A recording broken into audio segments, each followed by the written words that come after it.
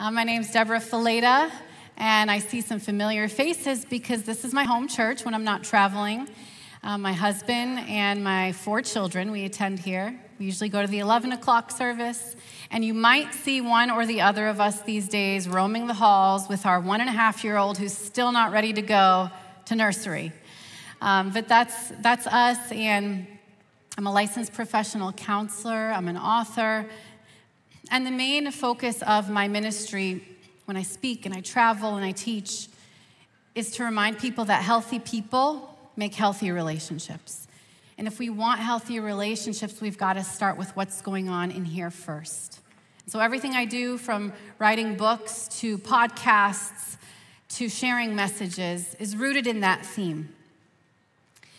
So today I'm going to start the service in typical counselor form by asking you a few reflective questions, okay? Someone at the end of first service said to me, "You've got to tell these people that they're basically getting a free half hour of therapy." So take notes. I'm not going to bill you at the end of this. But the first question I want to ask you is this: what fills you up?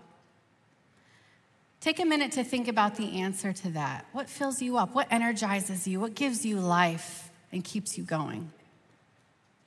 You might not know right away. Maybe some of you aren't really sure. You haven't thought about that. My next question to you is this: how full do you feel right now? Right now, in this moment. Even consider the past month, maybe the past 3 months, and really tune into that. How full do you feel? And give yourself a number from 1 being, "I'm feeling empty," to 10 being, "I'm feeling full, I'm overflowing with fullness." Because the answer to that question is really going to inform us today and point us in the direction of caring for yourself. I'm calling today's message Soul Care, living full to fully live. And here's why this matters. Because emptiness impacts everything. Empty people cannot fill up others, but full people can. My dad used to tell me growing up that human beings are like a well.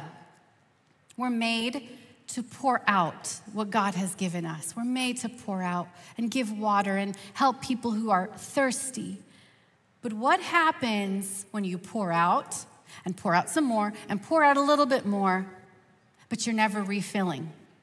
You're never getting filled. Eventually, that well will get to the bottom. And what's at the bottom of a well? Mud, dirt, and my professional word is gunk. All the gunk at the bottom. We bring it all up, and that's what we're giving people because we're no longer feeling full. And when we are empty, we're no longer able to pour out to our marriages, our ministries, our careers, our families. It all begins to suffer when we are feeling empty. Not only that, but I truly believe that it's God's will for us to be filled.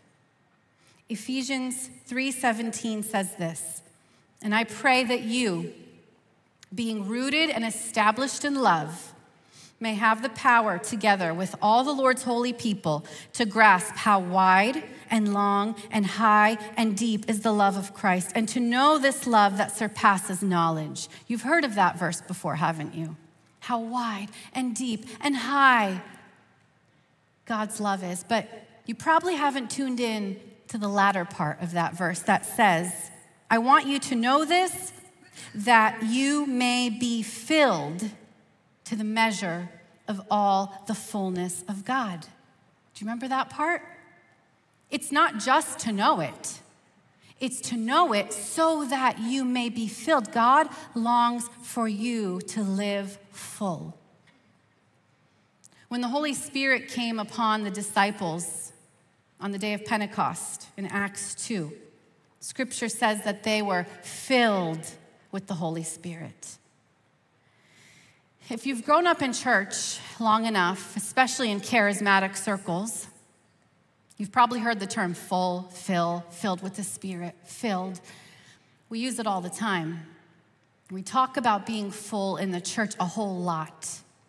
But unfortunately, too many people in the church are actually living empty lives. Over the past few years especially, I've met a lot of empty people. In my work as a counselor, just having the opportunity to work with people day in and day out, I've met a lot of empty people. And I can guarantee with the size of this room that there are people in here today that are feeling empty. Maybe you just don't know it. Maybe you haven't acknowledged it. Maybe you're not ready to admit it. You're just pushing through. Here are some signs that you might be empty and you don't know it.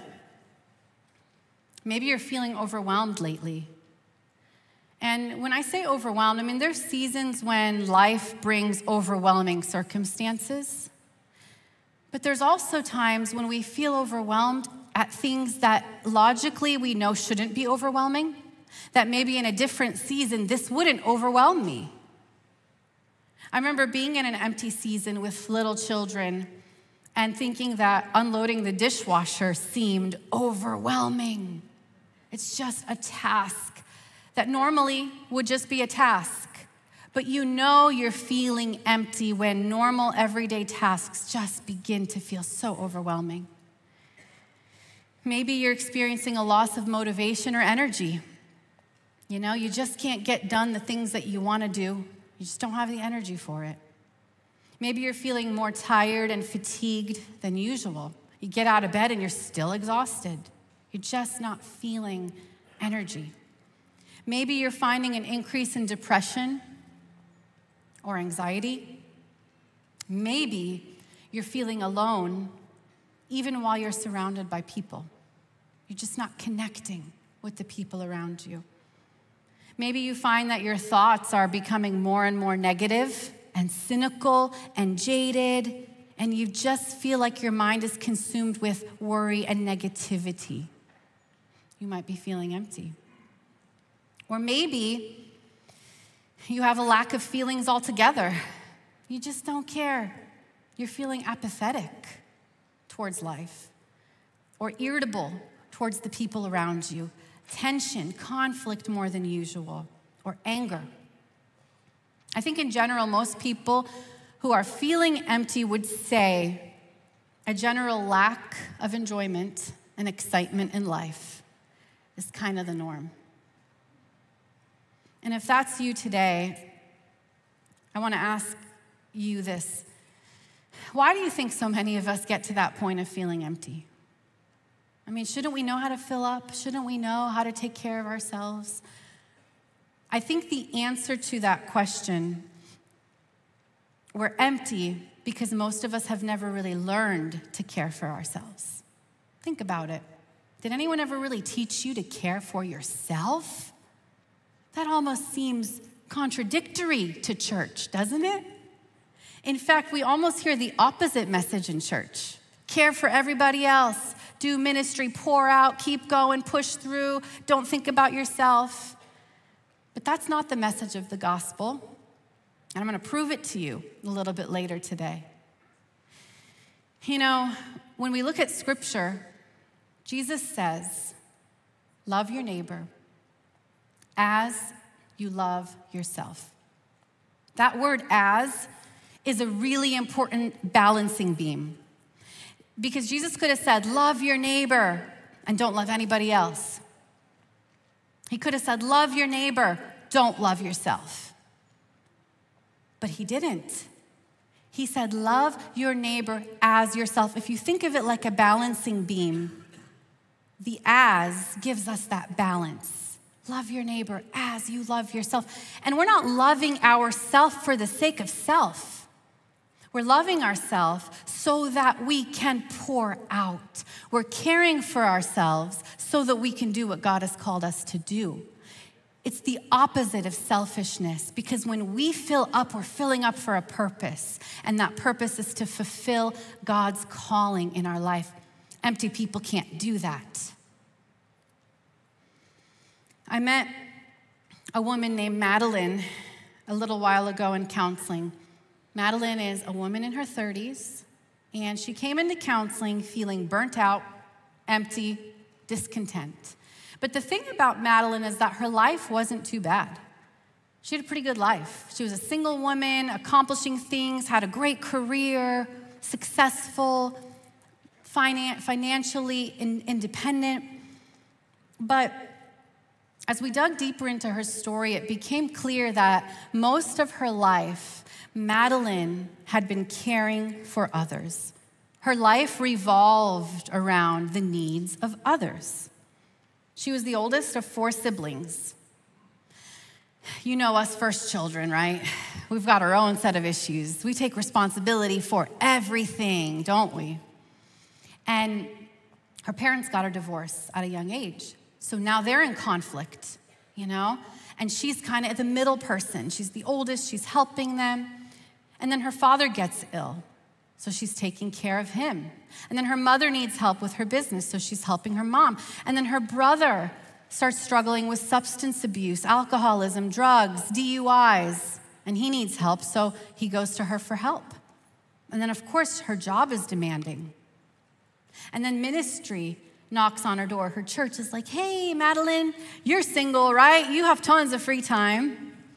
Why don't you come and help? We need people. We need volunteers. Come serve. So she starts serving in children's ministry. And then the women's ministry is like, Madeline, we could really use a small group leader. So she jumps in and does that. She's got a really full life, a lot of good things. But Madeline is giving and giving and giving and giving. And now she's sitting in my office in tears, feeling like she has nothing left to give. She is empty. So I asked Madeline, we ask a lot of questions in counseling. Did you get that vibe yet? I asked Madeline to help me get to the roots of why she's functioning the way she is. Why are you in the role that you're in? Why are you doing what you're doing? What patterns and cycles have led to where you are today? Madeline thought through this and was able to identify some of the patterns that started way back in childhood, raised in a dysfunctional and chaotic home, where she constantly felt like she had to fill in the gaps for her parents. She constantly felt like she had to be the one to help everybody get along. If I don't do it, no one else will, she said. If I don't fix it, no one else will, and something bad will happen. She started getting to the roots of some of the things that led to the patterns in her life today. And that's where healing begins, when we can look back and start to heal from some of those wounds and lies and toxic cycles that we maybe used to survive back then, but now they're destroying us today. She had to get to the root of her why and start unpacking what was going on inside so that she could learn to care for herself. I guess I'm still trying to fix everything for everyone to this day, she said. Even after giving my life to Jesus, I've continued to believe that somehow I am responsible for everyone else. I fear that if I don't fix it, things will fall apart, and in the end, I'll be alone. But ironically, I'm feeling very alone right now, she said. This right here, my friends, is where true healing and change happens, because it's not just about what we do. It's about why we do it. If you really want to change, you have to begin with the why. And this isn't just a female problem. I don't want you gentlemen to tune out, because, sometimes we think of women as the ones that give and serve and pour into the kids and the family. That is not the norm any longer, is it? And not only that, but so many of you men are pouring out in your own ways, and you're empty. Paul was a man I met in his 50s who came in for counseling, a thriving senior pastor of a church. His ministry was booming, but he was not thriving. He was struggling. He was feeling empty, and he didn't even know if he could continue to do what God had called him to do. He was done. And as we dug into Paul's story, it turns out that Paul comes from a family with a really abusive stepdad. He bullied him severely. And it was my way or the highway for Paul. And when you grow up in that kind of chaotic environment, what do you learn to do about your own needs? You learn to stuff them because you don't want to rock the boat. You don't want to cause conflict. There's no room in this family for my needs because everybody's crazy. Everybody's got stuff going on. I don't want to get injured or abused. So I'm just going to keep quiet. I'm going to make myself small and be as quiet as possible. And if I have a need, I'm just going to stuff it away because it's not safe here to express my needs. And that's how you learn to survive. The problem is you never learn to understand your needs, to express your needs, to even allow yourself to have needs. And so Paul had been stuffing and stuffing and stuffing. And even after he came to Jesus, he was still stuffing. And he had never really learned to care for himself. Paul and Madeline have completely different stories, totally different backgrounds, but they both ended up at the same place. They just had a different why. They had a different reason that they were there, but they were both empty. All these underlying beliefs that they had been carrying had led them to an unhealthy place. Maybe you, like Madeline, believe that if you don't do it, no one else will. Jesus says, I will fight for you. You need only to be still. Exodus 14:14. Or maybe like Paul, you've learned to put your needs on the back burner and ignore them so as not to cause a fight. But Jesus says, come to me, all you who are weary and burdened, and I will give you rest. Jesus wants you to share your needs with him. Maybe you actually believe it's selfish to care for yourself. I've heard that from a lot of people in this area. You know, I don't often call out people specifically, but some of these Mennonite Amish roots really have a hard time caring for yourself. And sometimes we have to battle some of those lies that it's wrong. Whatever it is, we've got to get to the root of our why. Why do I struggle so much with this? Why am I living empty? I want to ask you this. What false beliefs or hurts or lies might be leading you to living an empty life? Because if you don't get to the bottom of your why, nothing that we're about to share is going to matter.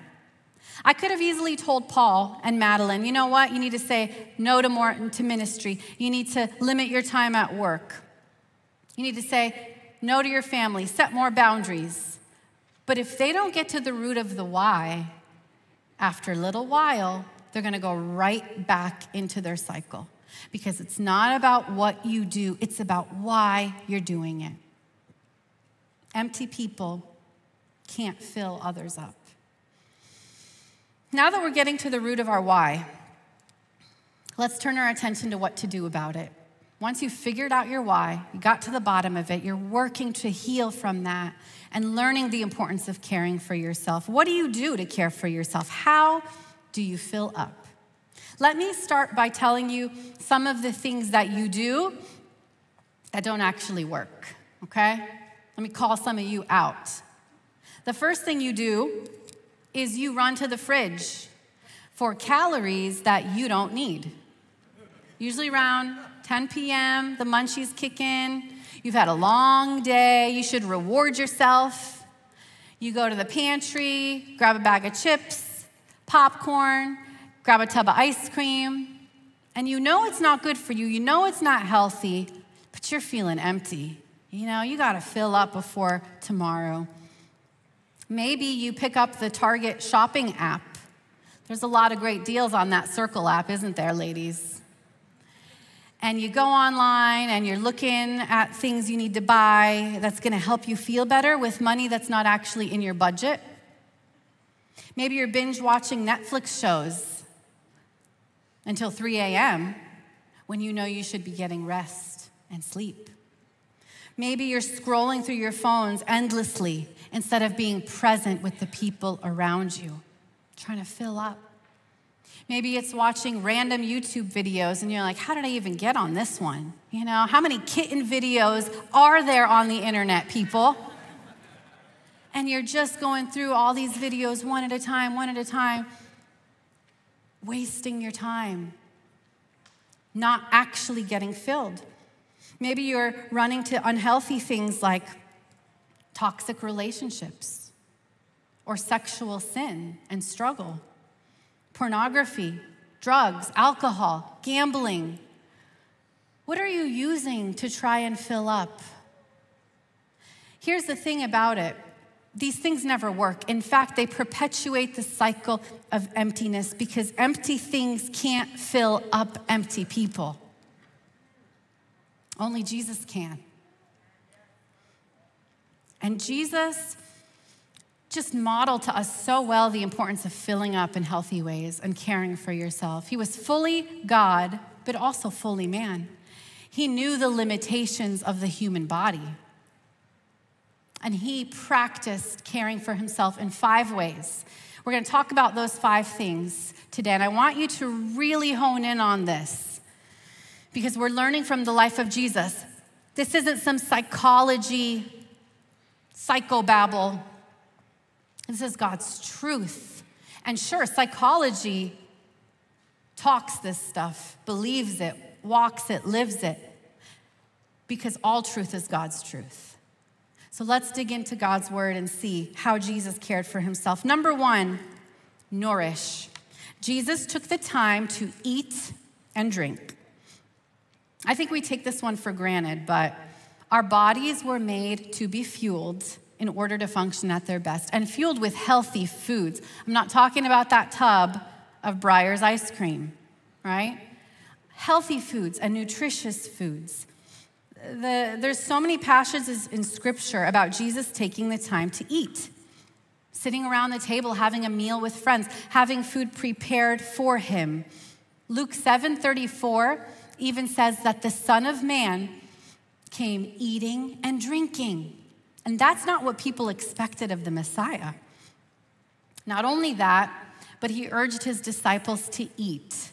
I'm from a Middle Eastern background, and food is a love language in the Middle East. In fact, if you go to the Middle East, you might even get force-fed, because if you don't eat, then we can't be friends. That's kind of how it works over there.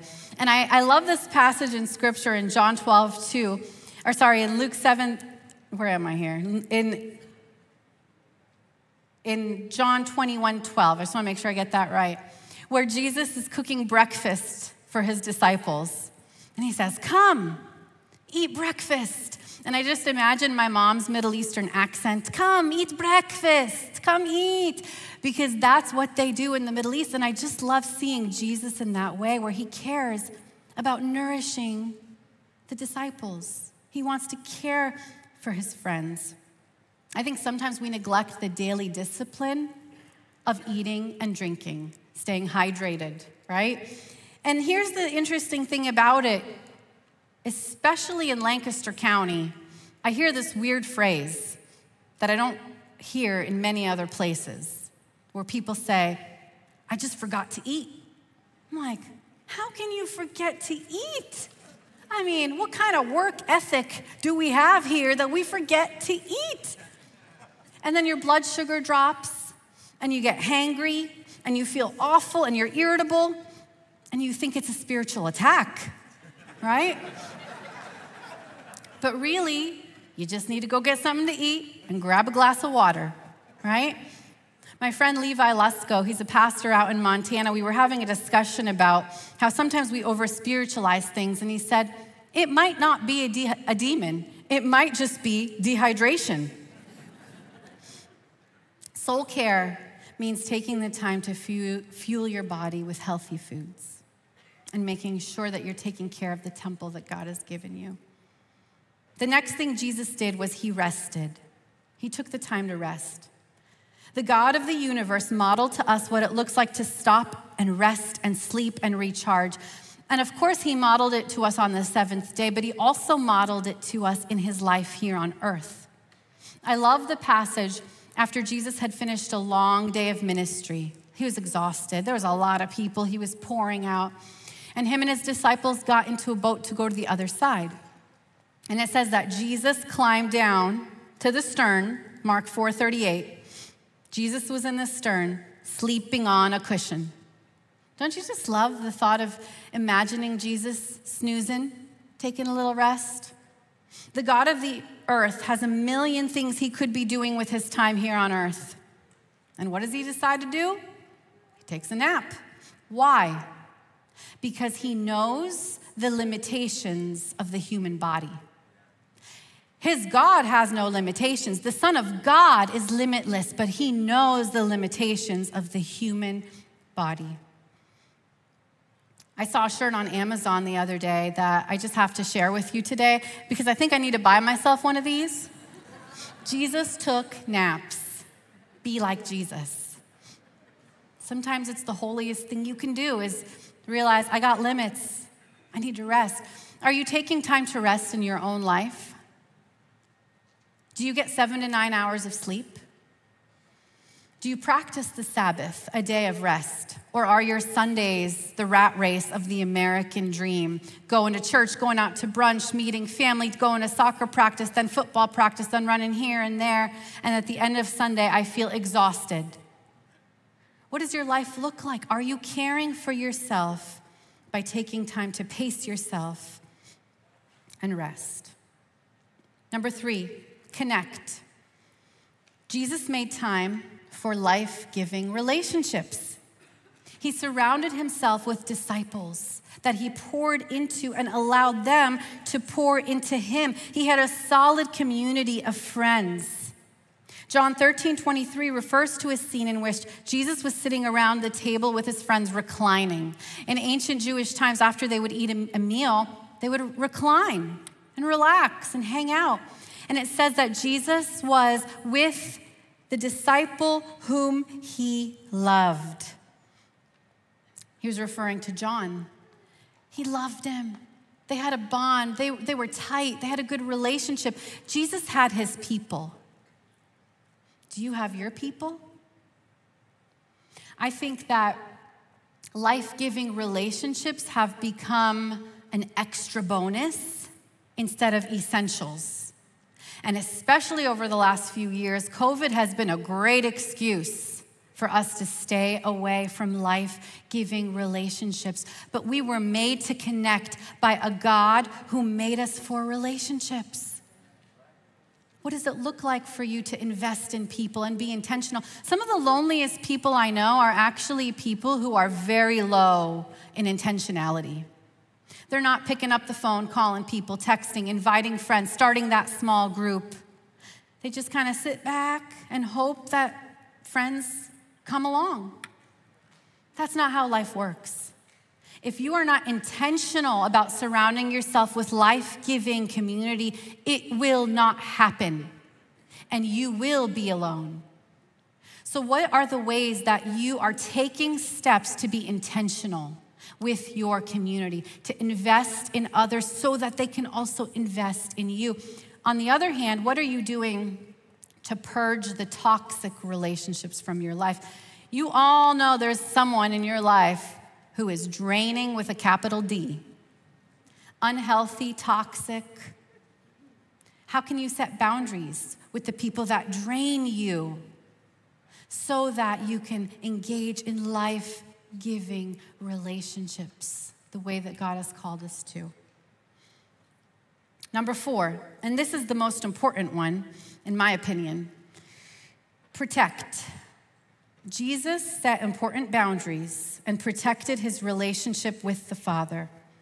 You know, a significant part of caring for yourself is having healthy boundaries and learning when to say no. I don't have time. I am unable. That is not going to work for me. Time and time again in Scripture, we see Jesus pulling away from people, getting alone. In fact, the word in Scripture is withdrew. He withdrew to lonely places to get time with the Father. He protected that time because he knew it was his lifeline. What does it look like for you? Luke 5:16 says that Jesus often withdrew to lonely places. In order to say yes to the Father, he had to say no to the demands and expectations and obligations of others. We've got to make time for the only one that can truly fill us up. How do you protect your relationship with God? How do you make space in your life to be filled by his presence and power? I also hear from people who are feeling confused. God feels distant. They don't know his will for their life. How much time are you actually spending in his presence? Because there's so much noise and distraction in this world. I mean, we're barely alone for 5 minutes. Sometimes I'll do a practice in my counseling office and have people sit for 5 minutes. No noise, no talking, no distractions. And it feels like an eternity when you haven't spent time alone with God. What does it look like in your life to protect your time with the Father? Are you making time to fill up, or are you living on empty, just trying to get through the day with your own strength? Number 5, Jesus enjoyed. He took the time to celebrate and enjoy the life that he'd been given. The Jewish culture of Jesus' time was full of opportunities to celebrate and gather and feast and savor life. Luke 22:7-8, Jesus sent Peter and John saying, "Go and make preparations for us to eat the Passover." Let's do this. Let's engage in these celebrations. He modeled to us how to slow down, how to enjoy life, how to enjoy the people around us, and the purpose that God has given us. He went to wedding celebrations. He accepted invitations to people's homes. When they said, "Hey, Jesus, come over," he wasn't like, "Oh, I'm so sorry, the kids have soccer and then we have to run to basketball and we won't have time." He was like, "Sure, let me come over." He made time to enjoy life and the people in his life, even while moving toward the ultimate goal of death on the cross for you and for me. I think sometimes we get so caught up in the work of life that we forget to enjoy the life that we've been given along the way. But part of caring for ourselves means being present and savoring the life that God has given us. As we're closing today, let me remind you that in order to live fully, you need to live filled, because you can't pour out of empty places. So I want to speak to 2 specific groups here today. The first group are those of you who are feeling really, utterly empty. Before you can practice any of these things that we talked about today, you've got to get to the root of your why. What are the beliefs, the wounds, the roles that you've played for far too long that are holding you back from being filled? Maybe you need the help of a professional counselor to help you deal with some of those things from the past. If so, come find me. I'm going to be at the resource table with books that can help you, with referrals and connections and ways to help you become the healthiest that you can be, because it has to start there. The next group of you isn't feeling totally empty right now, but you've been in empty seasons, and you know, with life, they come and go. How can you prepare for those empty seasons? By filling up today. What is one thing that we've learned today from the life of Jesus that the Holy Spirit is saying to you, you need to do a better job of this one? You need to work on this in your life so that you can be filled to the measure of the fullness of God. We're going to take a moment to pray, and during our prayer today, I want you to ask God to reveal to you an area of your life where you might be feeling empty. Ask him to help you get to the roots of the why and shine a light on how he wants you to care for yourself so that you can begin caring and pouring out for others. Let's take a moment to pray. Jesus, I thank you, Lord, for everyone in this room. I know that there are some people here today, Lord, that are feeling utterly empty. God, we can run to so many different things here in this world, but nothing and no one can fill us up in the way that you can fill us up. And I just pray that you would meet us today. Fill in those places. Help us to get to the root of some of our wounds and bring them to the surface, to your light, to be healed. God, you offer us fullness, and we just come before you today, humbly asking that you would fill us up from the inside out. In Jesus' name.